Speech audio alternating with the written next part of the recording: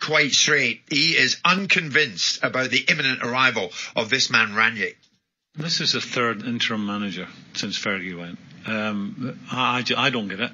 I'm not sure. I mean, the man's Rangnick's CV is not one you would go, wow, it doesn't jump out at you. He's not been super successful. I think he's won one trophy. His talent would appear, and we'll find out, would appear to go into a football club and create the structure for it to develop and improve in a 5 to 10 year period. Well, that's not what Man United need right now. Man United need it instantly. They need someone to make an impact now. I mean, you know, they've got a healthy group of players there, and there's no doubt about it that the previous manager, Ollie, didn't get the best out of that group of players because they have more to give. Now, that's what you're judged on. You walk into a football club, get the best out of these players, and then if you're there long enough, you can bring your own ones in it and eventually kick on.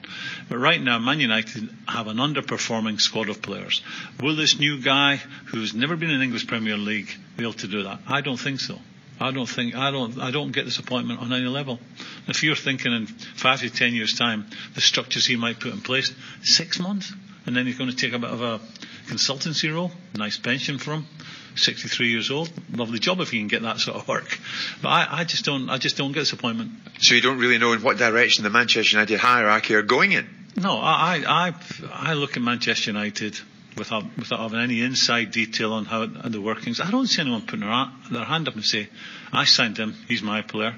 I don't see anyone taking responsibility. Since Fergie went, you know, the thing you have to get, the most important thing you get right at a football club is recruitment. Manchester United, since Fergie went, I've given a masterclass on how to get it wrong. And that's how I see it. I think if you look at the players I've brought in, the players I've sold, I'm thinking of Johnny Evans. Johnny Evans is allowed to leave. Johnny Evans is better than any centre half they've got now. And I just don't get that. So I think players to buy, players to sell, giving people like Martial, who was in the last chance loan for me 2-3 years ago, give him a new contract. Mata, I believe, is a really nice human being, but again, what is he offering to them on the pitch?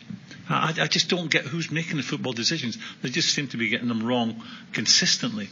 And that's a dangerous thing. It's Manchester United, this majestic football club, are just, I was going to say they're sort of treading water, but I don't even think that. I think they're sinking.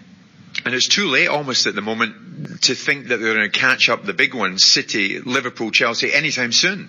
Man United are arguably one of possibly the biggest football club in the world when you factor in success, their turnover, the amount of supporters they have.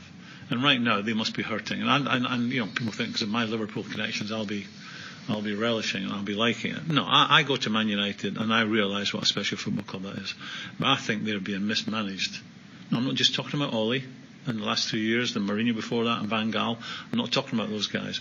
I think above them, the mismanagement has been catastrophic, and that's why they find themselves in this situation.